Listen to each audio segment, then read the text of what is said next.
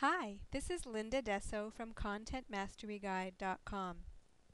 This tip is going to help you share content with your readers in a way that makes it easier for them to find it. When you first land on a blog, you're going to see a collection of posts with the most recent one on top. On some blogs like mine, there's a featured post that always shows at the top.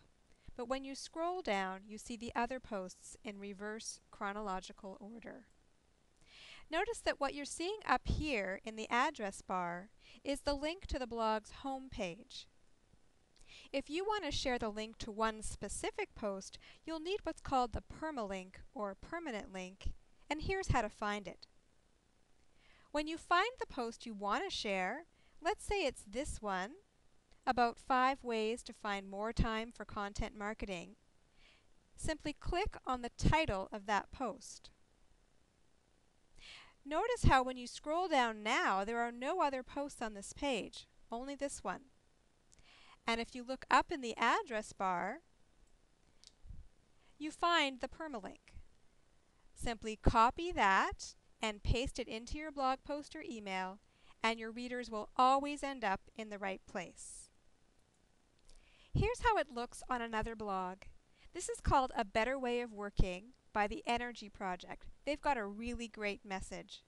You can see again in the address bar that we're at the home page of the blog. Once you find the blog post you like and want to share, again, we're just going to click on the title, and voila!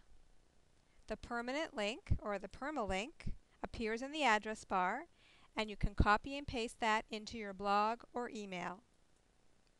Thanks for watching. This is Linda Desso from ContentMasteryGuide.com.